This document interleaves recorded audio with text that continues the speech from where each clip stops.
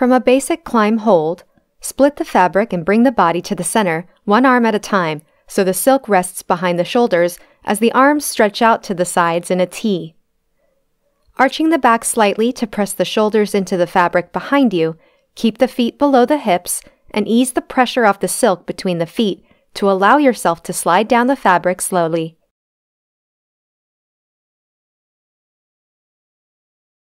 As you're becoming comfortable with descending without hands, you can keep one or both hands on the silk above the head, gripping loosely to allow it to slide between the hands as you descend.